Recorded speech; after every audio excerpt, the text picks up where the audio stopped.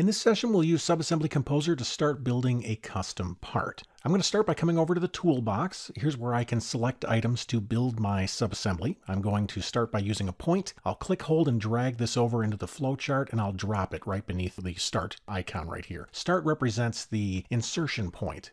Now that I've dropped that, if I come down to the properties, let me drag this up. I can see that I've placed point number 1, and I could change that if I wanted to. I can see that that point is placed relative to the origin, and it is located based on the delta XY. You can see there's other options here. We'll look at some of these as we go.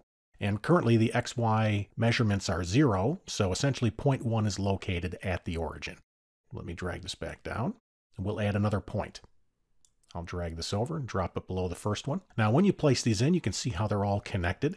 I can drag these objects around if I want to. I can also use my arrow keys to kind of clean things up. I'm going to do that. I'll pick point 1 there and I'll push that up a little bit tighter. And I'll take point 2. Let me select that and I'll push that up a little tighter as well. Okay, so I've just added a second point. Let's come down to properties. I can see it's point number 2. It is placed relative to point 1. I could also make it relative to any other point that occurs before it. I'm going to make it relative to point 1, and I'd like to place this. We'll say that we're going to create a lane, and my lane is going to be 12 feet wide, and we'll say it has a 2% cross slope. So I would like point 2 placed via slope and delta x, and my slope is going to be negative 2%. My delta x, or my distance in the x direction, is going to be 12. Let me press enter. So I've just placed point 2. Let's come over to the preview area and I'll choose fit to screen. And you can see the geometry that I've created. I dropped point 1, there's point 2 was placed relative to point 1, and you can see that I have a link here now as well. Why is that? If I drag down through the properties, you can see that when you place a point, if it's relative to another point, you can automatically have it add a link. So that's what happened.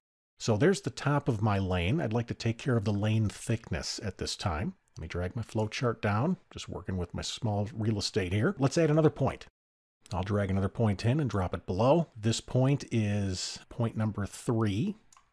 Let's drag this up. That's point 3. I would like to place point 3 relative to point 2, and we'll make it delta x, delta y. I don't want to move it anything left or right, but I do want to move it down. We'll give the pavement a thickness of -1 for right now. Let me press enter. Let me mention that Subassembly Composer is not units specific. So when I say -1, if I insert this subassembly into Civil 3D, that's into an imperial drawing, it's going to be feet. And if I dropped it into metric, it would be 1 meter. So keep that in mind when you're creating your parts. Now that I've made that -1, we can see how that's drawn here. Let's add another one on the other side.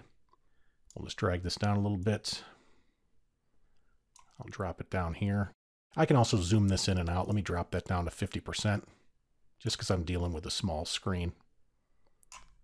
And let me see if I can arrow that.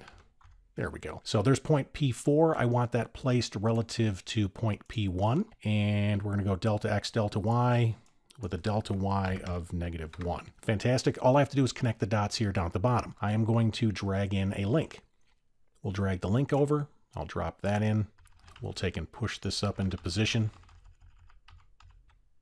There we go. This link is going to be link 4, and I'm going to have it drawn from point P4 to P3. There we go. So I've just created a basic lane shape.